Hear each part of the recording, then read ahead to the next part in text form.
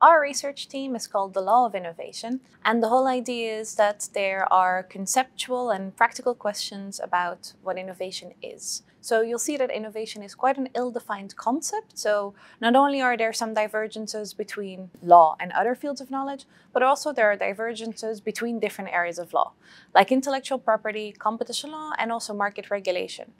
So we want to unpack that. We want to explore these differences in meaning and also the impact that has on different areas of policy. For example, if you look at intellectual property and competition law, they both say that they aim to achieve similar aims, so competition, but also innovation. But not only do they have other tools and methods for achieving that goal, they also sometimes mean different things by innovation. So that's what we will unpack in this team. We'll ask questions that include, but are not limited to, what are the different dimensions of innovation? How do they relate to concepts of invention and creativity? Are there different dimensions of innovation and should they be given different priorities? But also we'll ask things about the normative values of innovation. Sometimes we talk about innovation as an outcome, but is that the same as innovation as a process? So my theme lead and I will explore that together with many other researchers in CREATE. So we conceive of impact within this theme in different ways, from different possible ways.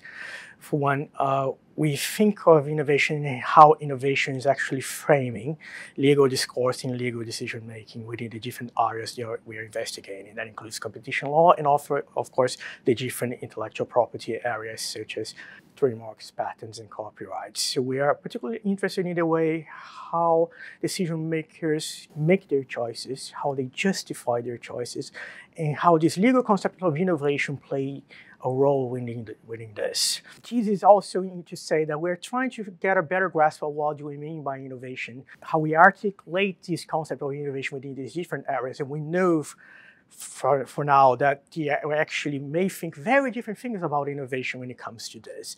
So a better understanding of this concept of innovation, how they may influence existing debates is already one way that we intend to achieve impact. The other way is taking this forward, how he can actually help and shape and better understand policy. So if we're thinking in terms of encouraging innovation, some of the questions that we're willing to investigate is actually what kind of innovation, in what ways are we trying to promote innovation or encourage innovation, or even the more normative value judgment question of to what extent is actually innovation, or is it all innovation something that we desire? So is there a line to be drawn in how actually do the different fields of law, intellectual property, competition law, interact and try to react to these particular points? We're lucky in that there are many developments currently related to innovation.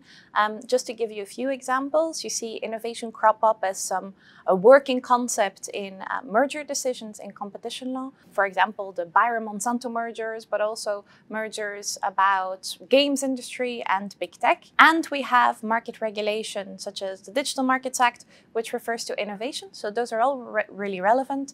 Intellectual property in particular really relates to the concept of innovation, but the changes in technology come with particular challenges for what we mean by that and the role of intellectual property, like for example patents in technological development.